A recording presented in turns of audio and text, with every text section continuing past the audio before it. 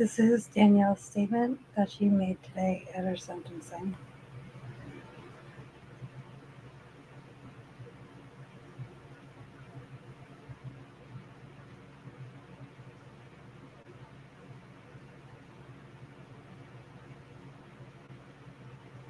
Your Honor, is due to my actions and choices that led to my 5-year-old son, Elijah's death.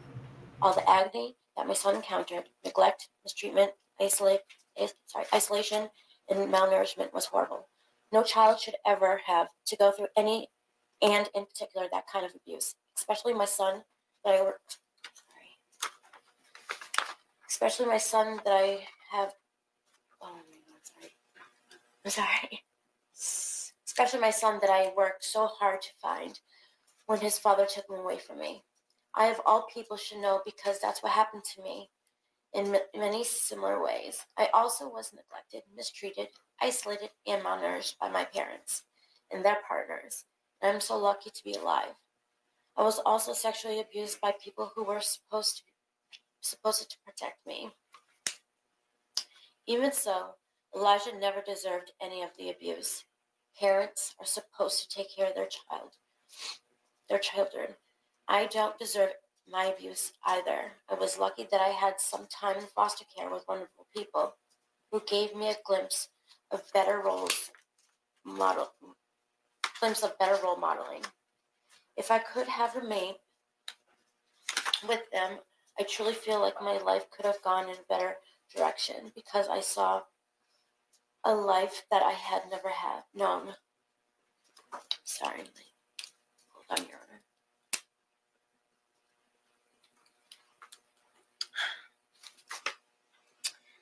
Let me go back. I truly feel like life could have gone in another direction before I saw a life that I had never known. Even with Elijah's behavioral issues, his death should never have happened, and I wish that I could have done better and take it all back. I didn't know how to make better decisions at the time. When Elijah was dropped off with me by his father unexpectedly, I hadn't seen Elijah since he was 1 year old. Even though I tried to find him for a long time, when his father dropped him off with me for what was supposed to be a couple of months, he didn't tell me the issues that he had been experienced with Elijah. I tried getting Elijah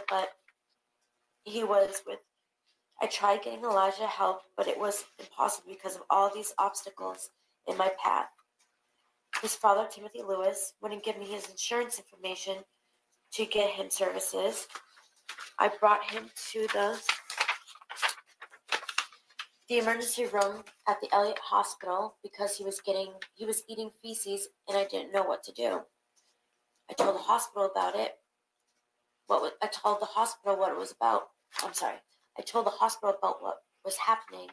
They fed him snacks and they discharged him without any advice to me and about what to do in the future. Me and Joseph's staff picked him up the next morning. I didn't feel like the Elliott Hospital helped me with what I needed to understand about how to help Elijah with what was going on with him. DCYF was involved at the time. When they learned about the Elliott Hospital emergency room visit, when I was trying to help Elijah, I told them that Elijah needed to be put in foster care because I didn't know how to help him. They told me that I was a bad mother for suggesting it. I know even then that Elijah needed help and I couldn't provide him. The only person in my life that I could turn to advice was my sister.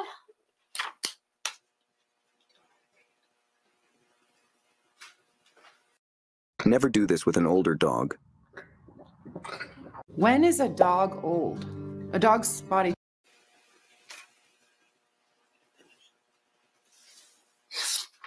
Oh.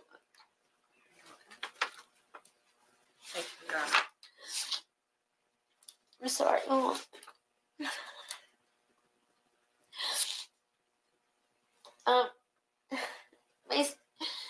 Tracy for help. Tim Lewis, Elijah's dad, Tracy made a plan for my sister to adopt Elijah. I don't know how to deal with Elijah's behavior's issues, and I didn't have. Sorry, Your Honor. I didn't have the financial resources to give him the medical or psychiatric care that he clearly needed because his father wouldn't give me his insurance information. At this point, I was pregnant, also caring for 1.5-year-old. And his father, who had raised him for 3 years, was unwilling to take him back. Me and him communicating back and forth, but Elijah's dad did not send the necessary paperwork to my sister in time to make this happen. I did not know what to do. I was also deep in my addiction and not making great choices.